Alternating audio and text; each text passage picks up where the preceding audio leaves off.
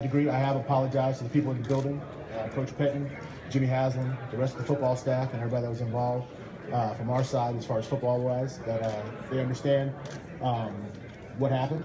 To that degree, it is an open investigation from the league's perspective, so there's not a lot of commentaries there. But I will tell you that, again, I take full responsibility for myself and my actions, and the things that I've learned from that is that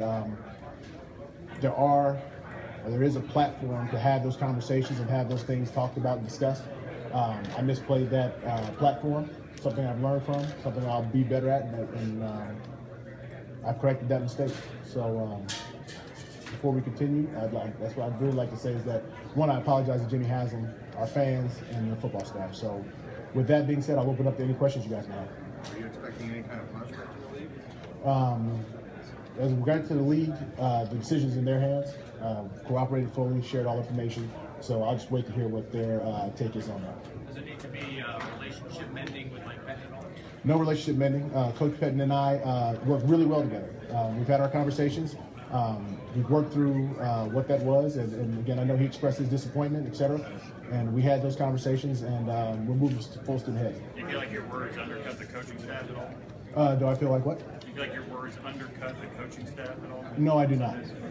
Ray, is that widespread in the league? Just you got caught? I would tell you that I don't know what happens anywhere else. I know I made a mistake, and I'm owning that. Did you know it was against the league rules?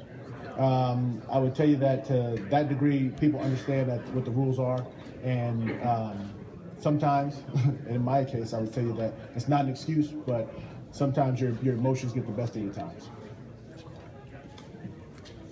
Ray, did you feel excess pressure in the organization given the quick rate of turnover there?